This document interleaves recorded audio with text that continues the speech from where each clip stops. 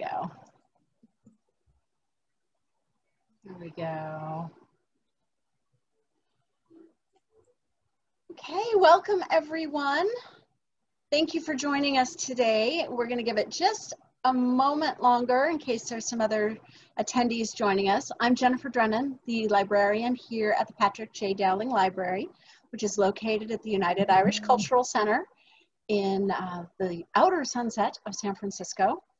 Hopefully some of you saw the 45 on 45 video presentation on Friday night. That'll give you a little taste of what we are, who we are, and what we're about. With me today also from the San Francisco Department of Memory is Elizabeth Creely, and she also happens to be on our history committee here at the Irish Center.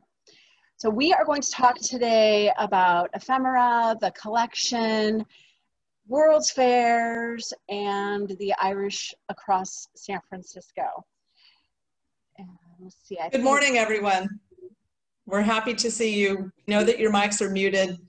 We'll be taking questions at the end of the presentation, so go ahead and write them down or just commit them to memory, and rest assured we'll leave some space at the end so that we can answer them. We may not get to everyone, but we will try. The chat dialogue is open, so if you'd like to make your notes there, we will do what we can at the end. But meanwhile, I am going to lead with a teaser, because I've been working during the shelter in place on digitizing the collection and expanding the catalog, and I just discovered something in a box that it shouldn't have been in that I'm so excited about. And we're going to lead up to that with a demonstration of some of the memorabilia that we did know about, because if you watched the presentation on Friday, you will know that the KRB, the Knights of the Red Branch, were very influential in terms of helping to establish Irish halls and keep the Irish community in touch as we go. That was a dance program celebrating their 24th grand anniversary ball of the Irish Nationals in San Francisco. I'll hold it up for a moment so you can read it. And so they are celebrating on Friday evening, March 17th. Pardon me a moment while I admit a new guest. And this is at the Oddfellows Hall. The Knights of the Red Branch also helped honor people and events that were important in Ireland. And so this is the program from 1893 that they presented around Robert Emmet Day. They were also a very social organization, and we are fortunate to have several of their picnic and event flyers. And Elizabeth and I were just talking earlier at these picnics, Shell Mound, they listed as Berkeley. I think Google Maps now, if it finds it, lists it in Emeryville. But they would have examples of dancing, athletic competitions, singing, recitation, and prizes. And some of the gate prizes were known to be as much as $10, which, you know, you think that went quite a ways at that time. We also are a repository for some of the Ancient Order of Hibernians artifacts. And I love this particular banner because a dear friend of mine who is a member of the Rebel Cork Ladies Society mentioned that they have similar banners that they wear during their events. But she thought this one was neat because their banners are specific to the event. This one, the Hibernians, if they are going to a memorial service, can just turn the ribbon around. It slides off on a little C-clamp. Double duty. You know, pragmatic to the core. Pragmatic. So there, I have to show you this magazine. It's not the most flattering to our Irish community. It definitely plays on several of the more negative tropes. But the artwork, the articles are wonderful. This was published in San Francisco in the late 1800s. But this particular edition is from 1883. The famine was mostly over, but still the repercussions were being felt in Ireland. And so the centerfold in this particular edition wow. highlights the ask and the need for the American, the perception of the American Irish versus the Irish who hadn't immigrated yet. But like I said, the articles are, it's one of those, the artwork's amazing, but the articles even more so. In the presentation on Friday, we talked about the Irish Fair and the fundraising to build an Irish Hall. And this is from 1898. This is the financial report from the Irish Fair Committee back to the Celtic Union on how the money was spent, what it was raised on, who the committee members were. A lot of this is also really important if you're doing genealogical work, because so many records were destroyed in the 1906 earthquake and fire. And yet family members and businesses may have been mentioned in these programs, and you will, be able to link family members through these references. Now, here's my exciting discovery. I've barely looked at about 4 pages of this. Beautifully bound, incredible artwork. And this picked up on the theme of the Irish Fair from 1898. And our friend, Reverend Peter York at help me, Elizabeth, in the Mission. St. Peter's on 24th and Florida. Thank you. Thank you. Put together an all-Ireland fair. And the word of greeting, this newspaper was published, the fair ran from May 1st to May 24th in 1902, and they published a daily newspaper with articles, mostly prose that I've been able to see, all the advertisers and the different events representing each of the 32 counties of Ireland. And so here is Father York sort of talking about how they put it together and thanking the Irish community, because this was St. Peter's Parish Fair, but they had volunteers from parishes across San Francisco and were able to have representatives from for all the counties.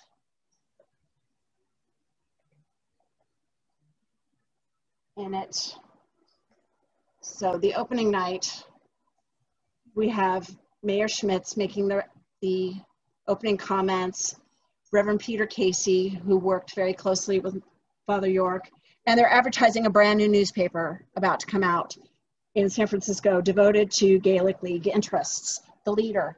And yeah, but my favorite part of this, and at some point I'm going to have to read beyond it, where's my bookmark, is the last page, the wrap-up edition, and it has an entire page.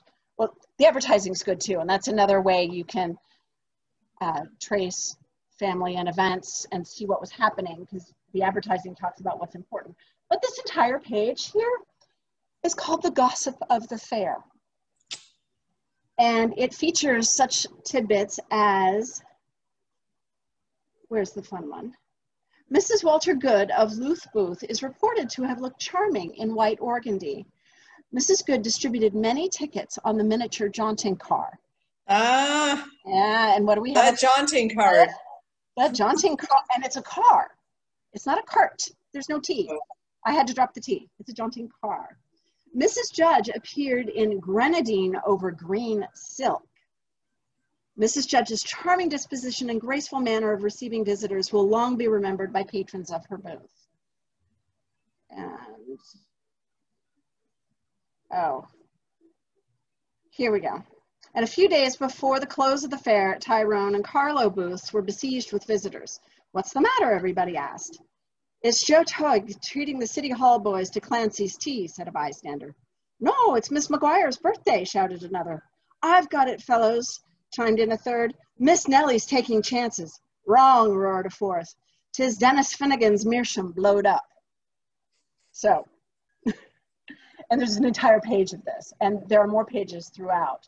So again, a nice way to find ancestors and also get a glimpse into what they were like as people. Now, I mentioned Peter York, who was very influential here in San Francisco in the late 1800s. into the early 1920s.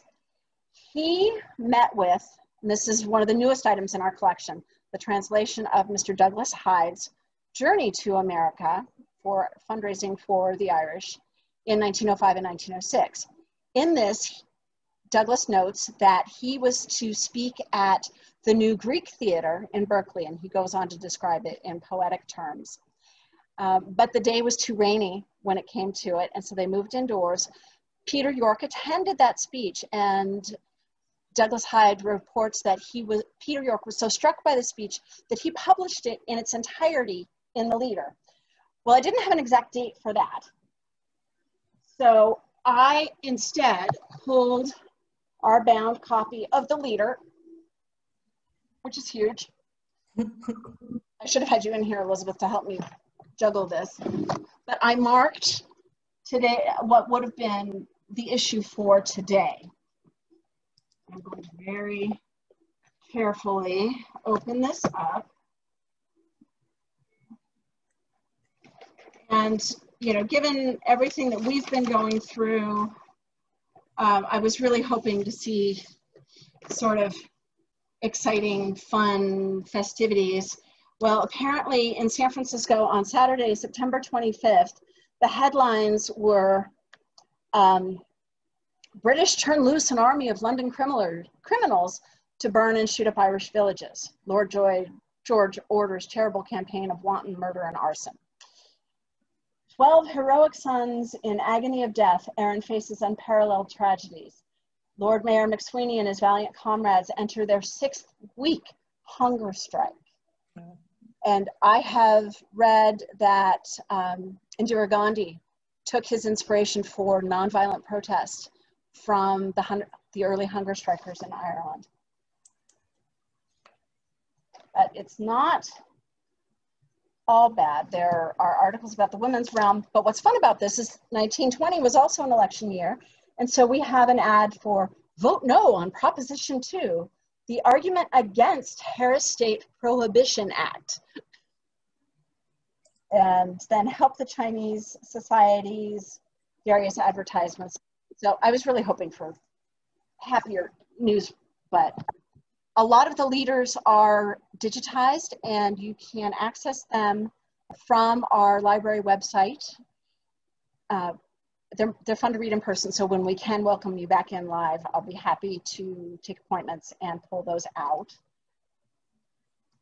From there, actually, since we just had that election ad, I have to show almost everything is Irish related in this collection. We have over 6,000 books, and the memorabilia and artifacts and organizational records. The count is just climbing. One of the fun things that we think was discovered in a book that was donated, again, since it's an election year, is this flyer for a gentleman named John Fitzgerald Kennedy. And I was told that several members of the Irish community then felt like they were finally Americans, because not only was, and more importantly, an Irishman on a national ticket and doing well, but an Irish Catholic was on the ticket and doing well. And so they felt like they had finally sort of come into their own here in America as well, and were part of the community. With that, and this is wonderful, we have this photograph and this letter. And so it says, I would just like to, dear Officer Sheehan, I would like to thank you all for your help coping with the summer traffic here. You are always so nice to the children and to all of us, and I want you to know that I'm deeply appreciative. Sincerely, Jackie Kennedy.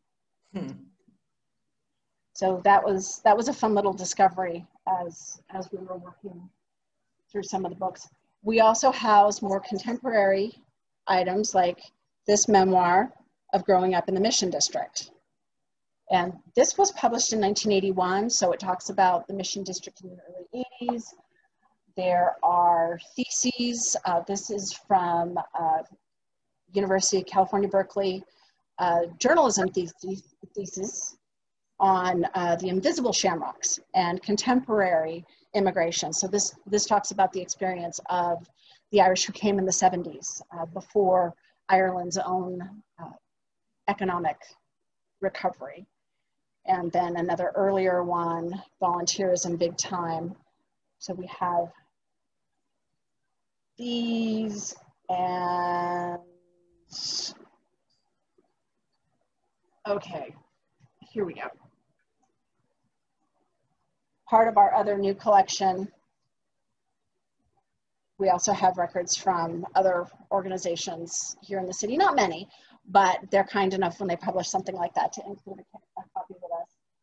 And it's not all history. We have, I happen to grab literature and fiction from both, but this is Irish language. We have about 400 books in the Irish language in the collection, and then we also have a range of fiction written by Irish authors or on Irish subjects. Most of the monograph material here, though, is sociology, literature, poetry, history. We have an incredible biography section, and also information about the counties in Ireland. This book you got a quick glimpse of in the 45 on 45. Some of its artwork, it was published in New York. And again, the artwork in it, as well as the information, is just striking. And Elizabeth, I think at this point, I am going to lob it into the members' room with you. Okay. So Jennifer talked a little bit about the newspapers that you found in the Mission District that reflected, was it an Irish parish fair? Was that it? Mm-hmm. Okay, yeah. and the years were 1902, 1903? It was just 1902 from May 1st to the 24th. Okay. And it was specific to St. Peter, but he drew volunteers from all over. All right, well, I can hardly wait to read that because as Jennifer said, because of the 1906 earthquake and fire, official genealogical records were destroyed. It's in collections like the Patrick J. Dowling that you can trace your family's social history, what they were doing. I know because of what's in the library that my great aunt Anna Creely poured lemonade in 1898 at the Irish fair. The Irish, yeah. Yeah. So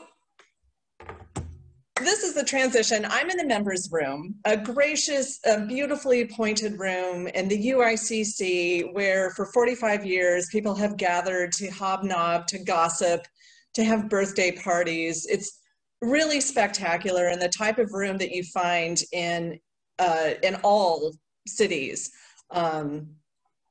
that are meant to accommodate the public when they want something special, when they want something beautiful, when they want to be in an interior space that is gracious. And behind me, you will see the focal point of this room. It is not a hearth, but a hearth. I was told by the board president, Anne Cassidy Carew, that hearth is pronounced as hearth, at least in the part of Ireland where her family is from. And around it is what most people simply call the castle. And I have been looking at this hearth and this castle, you know, for a decade now, and really just loving it because it is an example of the type of motif, of Irish American motif that you don't see very much anymore in the city. The buildings where these, you know, are, have largely been lost, torn down, demolished, whatever. But here, behind me, we have a very, very classic example of Irish Americana. The hearth surrounded by what appears to be a castle. And what this, I think, really reflects is that moment in American history where world fairs and international expositions were all the rage. This castle surround is an inheritance from a time when the world tended to gather together in these fairs and in these international expositions to examine other cultures, to marvel at the progress of industry, and to, in many ways, encounter the world in a time of before the internet, before things were globally connected. The world could come to them in events like the 1893 Chicago World's Fair, which is probably the most famous example. This hearth is an inheritance from those world fairs and those expositions. And what I want to kind of push into is how Irish Americans, the motifs that you see in buildings, the symbols that we tend to use, how those came to be and why they became popular. Why a castle around a hearth, which is kind of an odd thing to put around a symbol of domesticity. So let's talk about history. I am tentatively identifying this castle as the St. Lawrence Gate, a real place in Drogheda, Ireland. It was initially one of 11 gates that guarded the town of Drogheda. And it is a specific type of gate. It is a barbican. It is a fortified gate, which is intended to defend and protect towns. Drogheda, as I'm sure many of you know, was the site of a very famous massacre in 1649 during the Cromwellian conquest of Ireland.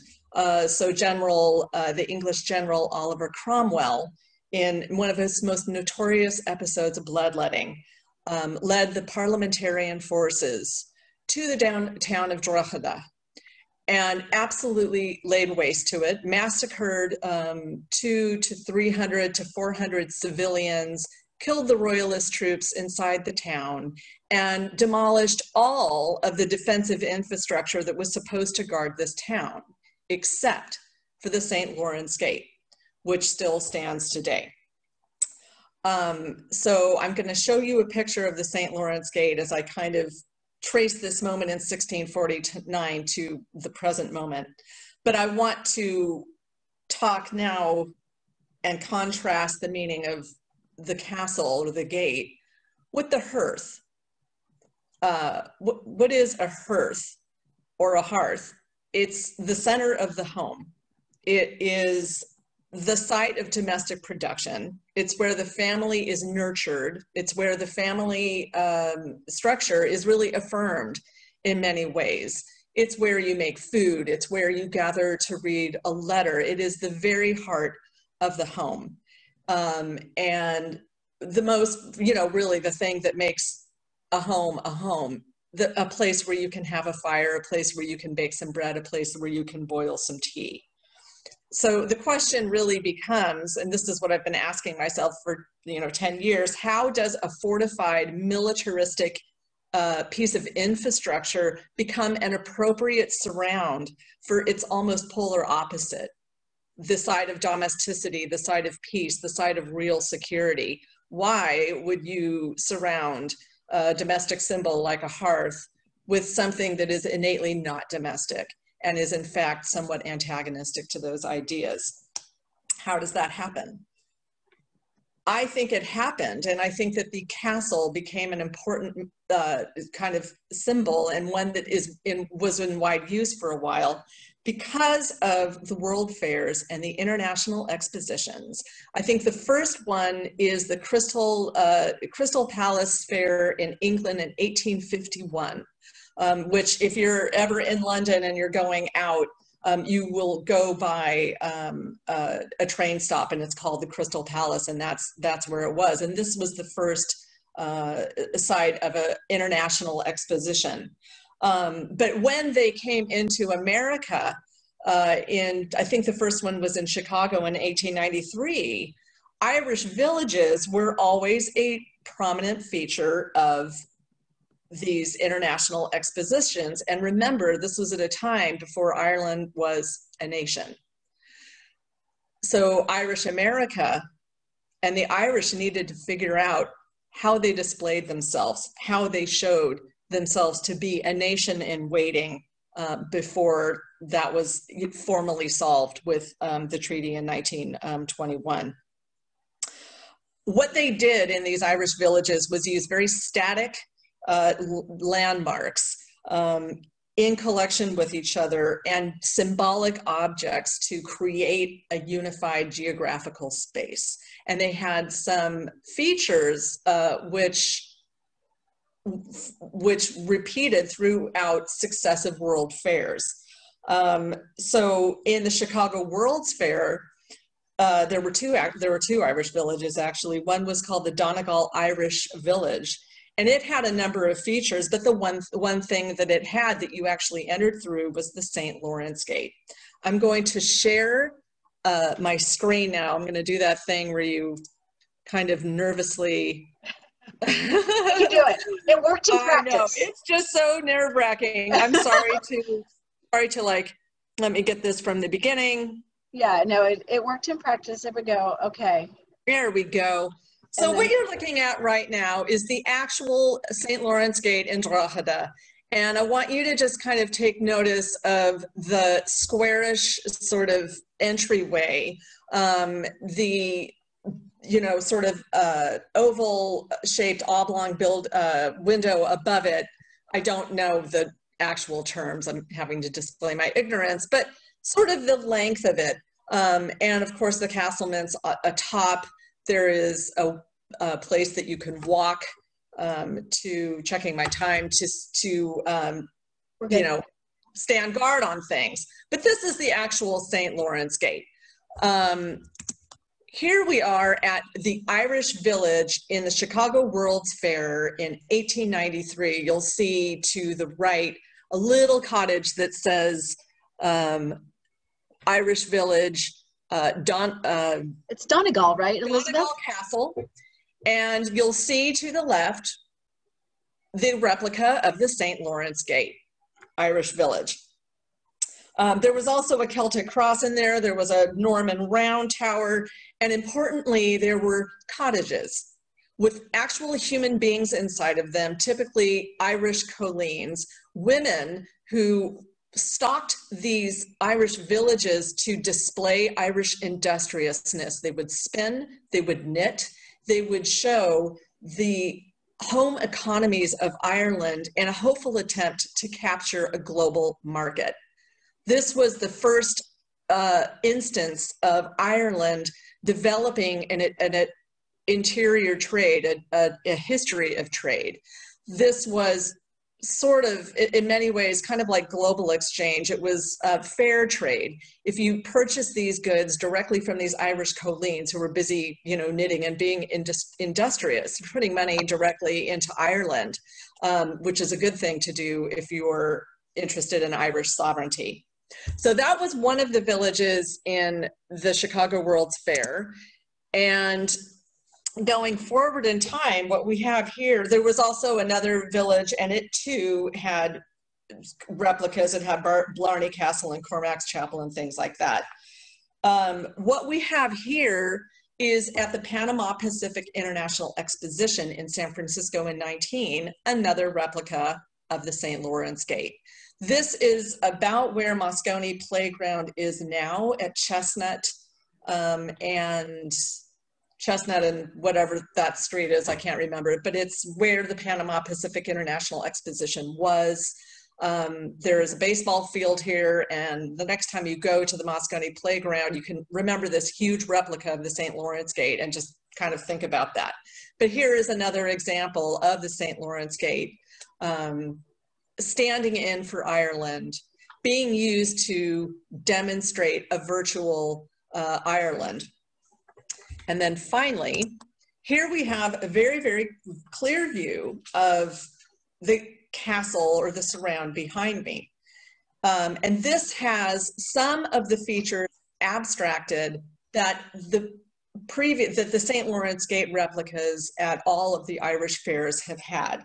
So I think what I need to say really, really clearly, and let me just kind of switch out of this, is I don't think that the person who built this surround consciously set out to replicate the St. Lawrence Gate. But I think the popularity of this design and its persistence in Irish villages from Chicago and on work in a way to create a design motif that is generic. And so I think that comes to rest in the United Irish Cultural Center. And not just the United Irish Cultural Center. If you're ever in Duggan's funeral home on 17th Street, one of their front rooms where, you know, people have memorial services has a hearth with what appears to be a castle around it. And again, I think it's probably the St. Lawrence Gate. So it is not because necessarily of the importance of the St. Lawrence Gate and the memory of what happened at Drogheda that this is around this hearth. I think it has a lot to do with the ways in which round towers and castles and barbican gates were on display in ersatz Irish villages consistently from 1893 until the New York World's Fair in 1939, which, sorry guys, I have to do this to you again because I want to show you how things changed after Ireland got its partial independence. This is how Ireland was represented in 1939 in the New York World's Fair, a world fair that was extremely concerned with futurism. This was called the Shamrock Pavilion, and it is a masterpiece of modernity. It was designed by Irish architect Michael Scott. And I encourage you to go online to look at this pavilion and to reflect on the change between villages with colleens in cottages and barbican gates that completely failed the inhabitants of Drogheda, moldering old castles with this masterpiece of modernity, the Shamrock Village. It shows you that at some level, Ireland has always been intensely futuristic. It's a really, really beautiful display, an affirmation of Irish sovereignty, and you can easily find this online. I'm going to stop now by simply saying that in many ways, the UICC and World Fairs and expositions have so much in common, and in many ways, the United Irish Cultural Center itself is kind of an Irish village in that tradition. It's an idealized version of the nation itself. You have one space that is unified with geography, that is bounded by walls. This is the notion in many ways behind a nation. And here behind me, you have two symbols of Irishness that are at odds with each other. One is about domestic security and peace. The other is an apprehension of war. And yet here they are in the members' room, coexisting in this way to make a cozy focal point for a room that has indeed welcomed many, many people over the years, and hopefully will next year sometime. So that's what I've got. Rather than later. Thank you. Oh, thank you, Elizabeth. And on that, I'm just going to point out, I don't have it on display here currently. It's with a conservator. We do have the Irish Fair program. All of its advertisers and events are listed in a link on our website. We did an All Things Irish exhibit a couple of years ago. And so there's an incredible database from that 1898 fair here in San Francisco with names, occupations, the volunteers, the businesses that were here and representing. And there's a really important part of Irish nationalism, which is kind of a fourth leg. You have the Gaelic League, which is concerned with language, dancing, singing. You have sports.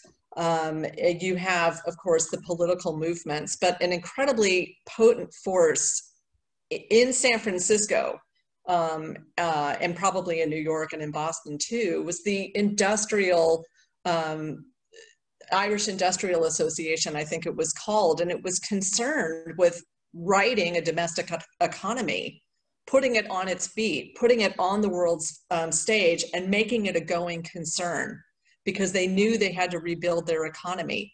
And these world fairs and expositions were a huge part of that, even as they had to contend with trade barriers and some people's preference for buying British-made goods. If you look in San Francisco and if you look at those fairs, what they're really saying is that we make things that are worth purchasing. We have economies that are worth investing in. And we can stage this even as we wait to become a nation in the precincts of these international expositions and these world fairs. Every single one of them had kind of a fair trade element to them.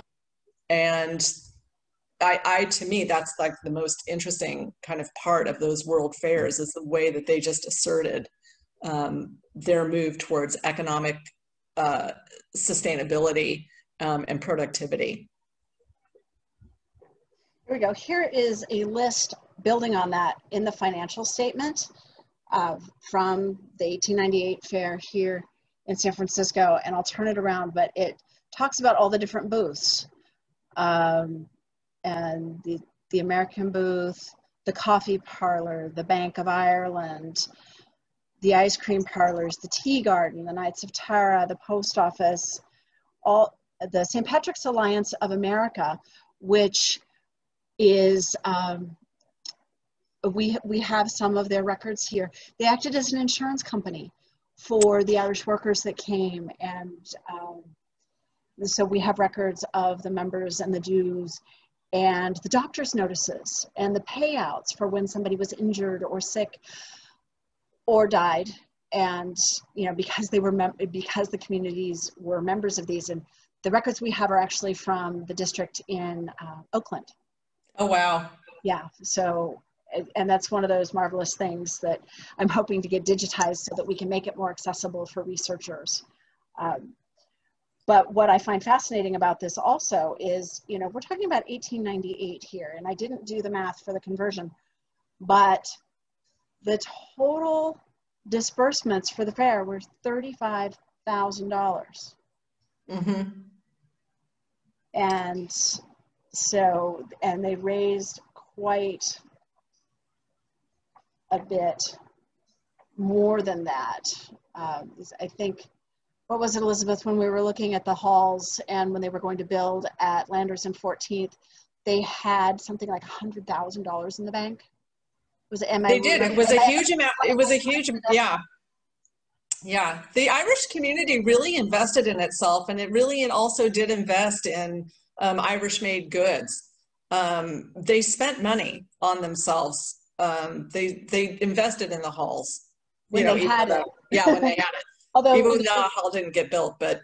Yeah, well, that one didn't, but yeah. But in growing up in the Mission, I read a section where he was talking about his great-grandmother here and what she did to keep the family together, and how his grandmother and his mother both loathed stew to the day they died because it represented their poverty and where they had come from, and they weren't going to have it on their tables again. Interesting, yeah. Stew, of course, is something that you easily make in a hearth. That's the kind of thing you throw together when you're over an open fire. And it's interesting how foods become associated with poverty. Cabbage has kind of the same reputation. It's because you associate it with a time of stress and insecurity. It becomes something that you don't want anymore. I'm looking in here because, you know, the brain cells are finally firing, and I'm just going to hold this. I love this. Since we all know who the examiner is, let's see if I can get that page up there. This is the examiner's ad in the All Ireland Fair. Oh, which the fair was hosted at the Mechanics Pavilion, which no longer exists. But I love this. The Examiner is the paper of the people. The people have made the Examiner a success, and it always seeks to represent their cause. The Examiner prints all news all the time. The Examiner pays all its employees the highest rate of wages in the world. and the examiner asks the patronage of the masses. It does not look to the classes for support. The Examiner was sort of the paper of the Irish American community in San Francisco. The Chronicle was not. Yeah. So when I saw this ad, I immediately thought of that. And that's so funny. Bounce back and forth between. Do we have questions? I think nearsightedly. I think we might. I know. This is where I should have my glasses on the table somewhere. Sorry, guys. Yeah, you're dealing with two nearsighted people. But if you have the ability to do the hand raise in here, I'm happy to unmute you to ask your question. There was one question about the online programming that the library's been doing.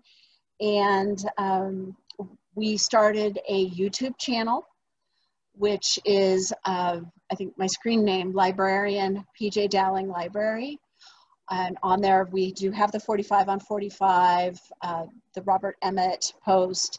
If you carry on beyond Mrs. Dowling, who's the wife of our founder, reciting from memory Robert Emmett's speeches at the dock that she learned in Camross School in Camross, Ireland in the 40s. There are pictures of some of this ephemera that we have flashed in front of you today. There's also the Instagram page where I will highlight different things. You know, I'll get on a theme and I'll snap a couple of shots and put that up. And the Instagram page, I think, also is PJ Dowling Library. I have it on the center's website. I'm so new to social media. Jennifer, can you actually, because I'm reading some of these questions about how do we push our collection online, can you talk a little bit about the work you're hoping to do with California Revealed and our collection of meeting minutes? My favorite. Well, I know. Well, one of the things that we have already is if you go to the Irish Center's website, which is irishcentersf.org/library, that will bring you to the libraries part of the website. And we have several tabs, and there are links in there that will take you to the Leader newspaper and the Richmond Review and some other newspapers that we've already digitized, so you can read them. We have in there something new that I accomplished while we were sheltering in place is our online catalog that we're still adding to. You can actually look to see what books we hold in the collection. And so what Elizabeth is referencing is I was also working with the California State Archives, and thank you, Elizabeth, for that reference. She's the one that told me about the program. They have a program called California Revealed that digitizes and helps smaller collections and special collections like ours catalog and digitize their collection so that they're available online for everyone. And so as I just received a letter saying that they had accepted my submission application and that final notices go out the end of the year. So fingers crossed. And also, some of you San Francisco History Days participants may remember California Revealed has been a San Francisco History Days exhibitor, I think, for the whole time that we've done San Francisco History Days. That's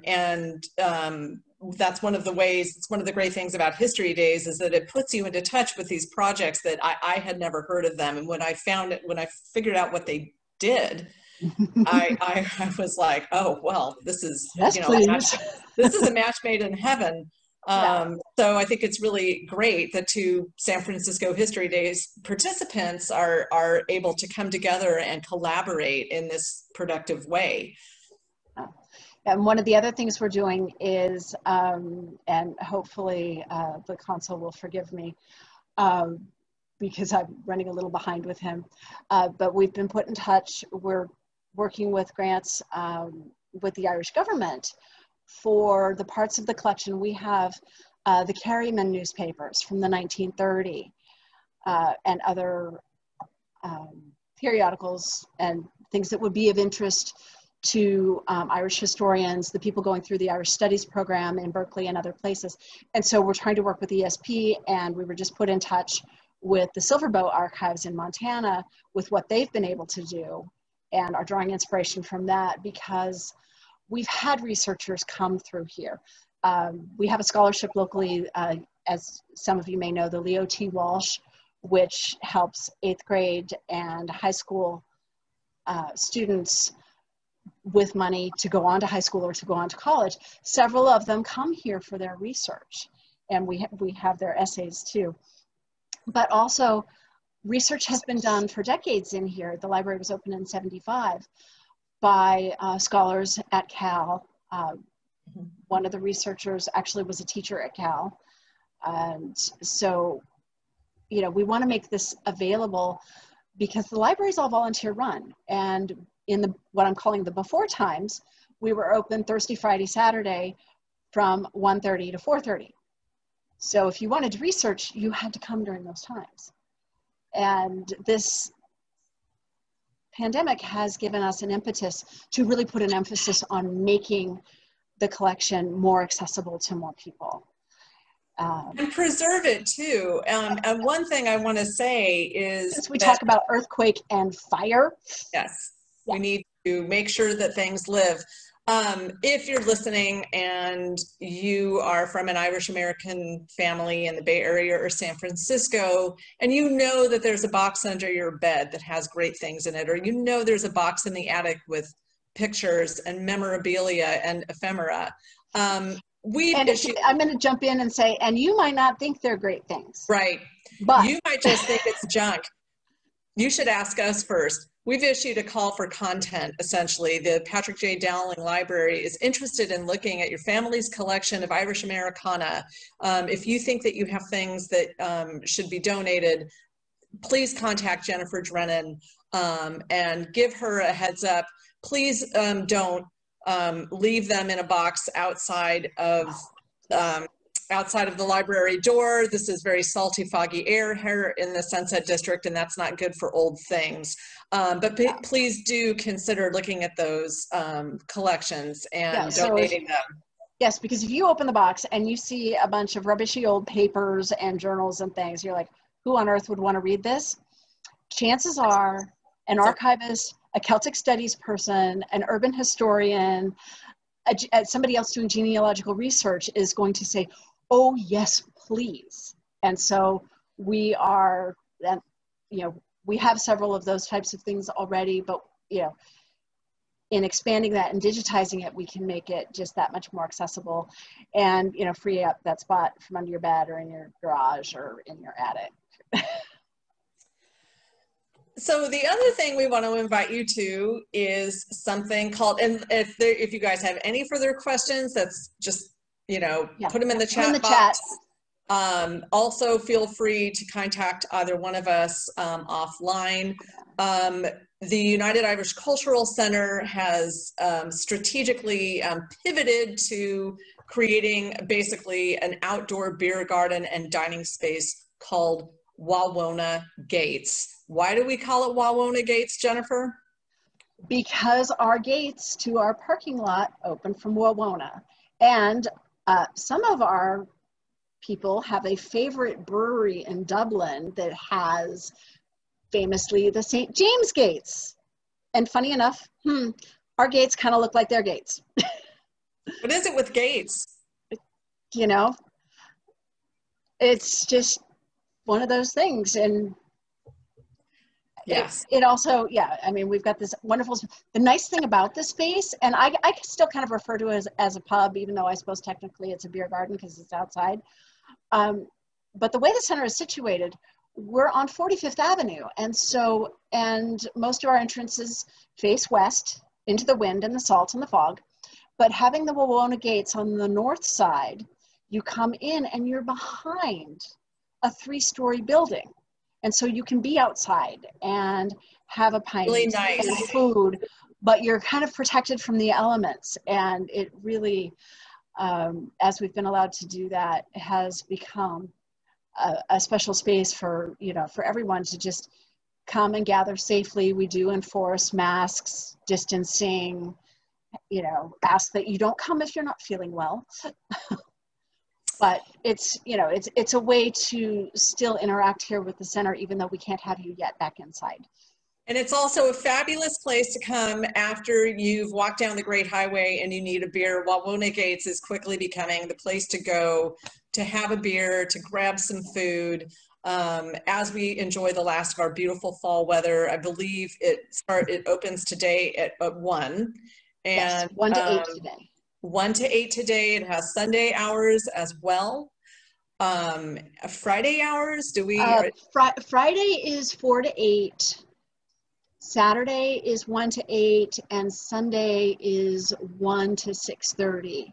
And we do put sporting events on. We have a couple of large screen TVs. There's music. You can get a good pour. And frankly, my favorite thing to do in San Francisco these days is bike down car-free Great Highway all the way to Sloat, park my bike, saunter on in, get my temperature check, get a beer, sit down, and enjoy the beauty of the west side of the city. I think it's not a surprise that the UICC ended up in the west side of the city. I'm sorry, I'm just kind of woo-woo here for a minute. I think it's not a surprise at all. Well, you know, the Irish, they just keep moving west. And I joke because my family did the same thing. And it's kind of like, okay, we ran out of land, we'll stop here. Yes. So in any case, if you're interested in knowing more about Irish villages at fairs, I have written an essay on the Shamrock Village at the Panama Pacific International Exposition. You can find it on Found SF, the wiki of Shaping San Francisco, another San Francisco History Days participant. I encourage you to check the essay out. It's an incredibly interesting story. I encourage you to check out the library's online offerings. We are keeping our fingers crossed that at some point next year, the library may once again be open for visitors. Yes.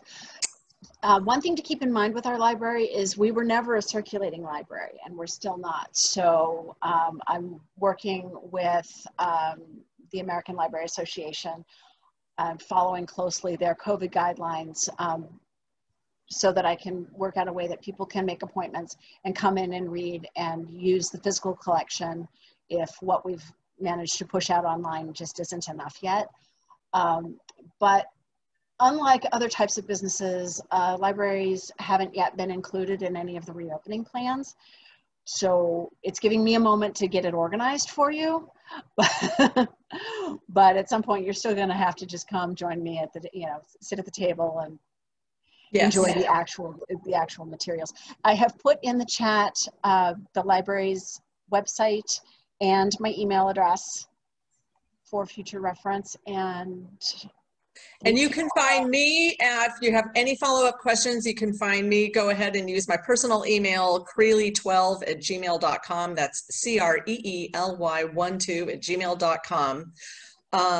And I also do a walking tour in the Mission District, which I haven't done for a while because I have a bum knee, but I'm considering doing another one. Sort of covers this history a little bit. Yeah, we'll see. Yeah, my knee is getting better. But I'm happy. We can loan you the jaunting car. There is the jaunting card. It would be, actually, that would be a lot of fun. Don't give me ideas, Jennifer. Don't give me ideas. You got to get it down off that platform. Yeah. I do have a little video of that I'm going to put on our Instagram. So so that those of you who haven't been in the St. Patrick's Room in the center will see what we're talking about. But it's a full-size jaunting car that would seat probably 4 to 5 people up on a platform, up in the rafters of the building. That would be, I would love to get into the jaunting cart. So I'm going to slip into San Francisco History Days mode and really encourage people who are watching this to go to San Francisco History Days website. You can find it by Googling San Francisco History Days. We have the programs built out for Saturday and Sunday. Take a look. There's many offerings today. So many. Self-guided tours, virtual tours. Really just an amazing array of historians and archivists that are ready to tell you stories of the city that you may not know, take you to places you may have never seen. Hopefully this was one of them. We really, really look forward to welcoming people back into the center as soon as we're able. And in the meantime, please do go check out San Francisco History Days and all of the offerings that we have lined up between now and Sunday at, I think, 6. Yeah. Yeah, really just an amazing, amazing thing. Many thanks to the History Committee, the United Irish Cultural Center for allowing us to do this. And also don't forget to check out the video 45 on 45, which premiered yesterday, which shows the history of Irish centers from the south of Market to this one at 2700 45th Avenue. The link is live on the SF History Days website in its premiere time slot on Friday, which I think was 6:45, but it is hosted on the library's YouTube site, so it will continue to be available afterwards. And if I have worked this tech correctly, we will put up a portion of today's conversation with Elizabeth and I on that YouTube channel at some point too. Okay, well, I think that's going to do it for us from the United Irish Cultural Center and from the Patrick J. Dowling Library, the Room of Requirement, the best Irish American history. Oh, we have one more question. Oh, do we? Okay. Yes. Let's see, let me find you on the list here. Okay. So I've asked you to unmute. Thank you for raising your hand. Sorry, it was like a clapping emoji. I just wanted to say that it was a fascinating lecture and experience. Thank you. We're so glad you could join. Yes, thank you for joining us, and thank you for your kind words. This is a new adventure, at least for me. Does anyone have any further questions? I'm wrapping things up because I'm not seeing hands, but if you do, raise your hand. Yeah, we have about, I think History Days will give us about 3 more minutes in our slot. So any last little thing you want to see? Oh, if I duck down, there is the Night in the Bowery photo. Oh, and yes. I swear when you look at it closely, you can hear them.